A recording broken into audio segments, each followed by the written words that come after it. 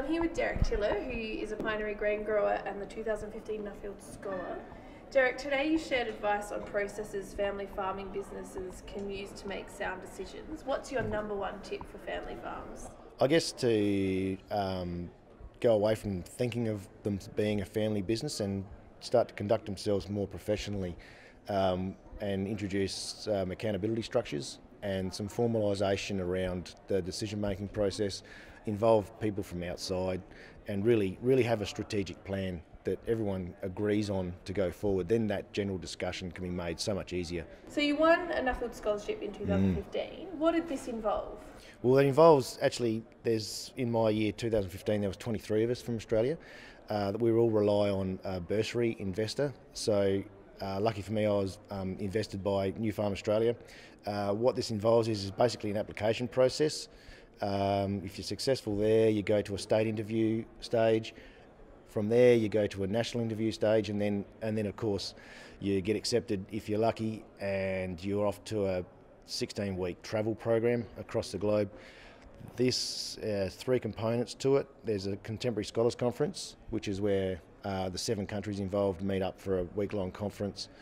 You go from there to the part 2, which is your Global Focus Program, which is a travel group randomly selected, and you're thrown in the mix with different people from across different countries, and you travel to I think my group travelled to 7 countries in 5 weeks on that trip. Part 3 is your personal study, so you go to the application stage with a topic in mind to research, and that third part is your personal travel based around researching that topic.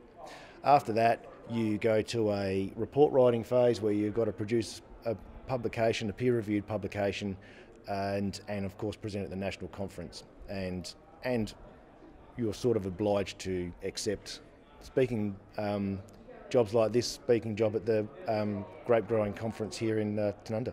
What was your topic for the Nuffield Scholarship? So mine was around the family farm business decisions and how to improve the outcomes and the decision making process. What's the biggest thing you gained from travelling overseas to study farming practices? I think the biggest thing I've gained out of the Nuffield experience was probably the network that's within Nuffield itself and the branching effect it has from there. Like, I can contact anyone from overseas in any of the participating countries, and they'll happily accept me coming to their part of the world and organising some travel, or them coming to my part of the world. I've had several stay through for the last 2 or 3 years that are travelling through researching in their own right, that would stay at my place, and I'd help them with tour visits and things like that. So it's that network that's really a huge resource for us all. Given what you learned overseas, what do you think South Australian primary producers could adopt to ensure sound decisions are made on their farms? Yeah, I think there's the 3 key components. Is the business planning, which is part of under the macro manage better banner for me in my report.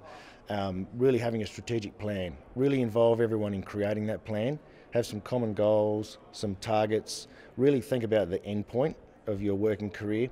Along with that, the other components would formalise all those discussions, involve outsiders with that, experienced people, the right people, and that's that other third component is resource, just really outsource those specialty skills that you probably lack in your own management skill set. Cool.